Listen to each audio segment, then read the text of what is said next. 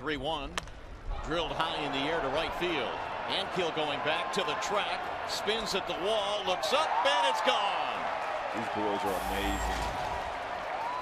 A 2-out, 2-run shot for Prince Fielder, and the Tigers pick up where they left off last night.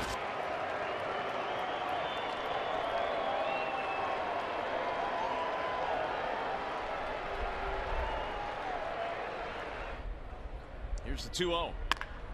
Drill to right field. Ankiel going back. He turns on it, and that ball is going to carry. It's gone. It's a line drive home run for Brian Pena, who is sprinting around the bases. A laser to right field, and it's 4-0 Detroit. Driven in the air, high and deep to right field. Ankiel turns on this one, and it's in the upper deck, a home run. I see Andy. Dirks having a huge afternoon, his third hit of the day. Upper tank. 8-0 Detroit. Here's the 2-2.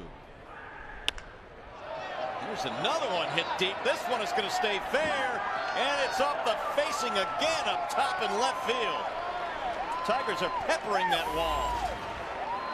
This time it's Infante.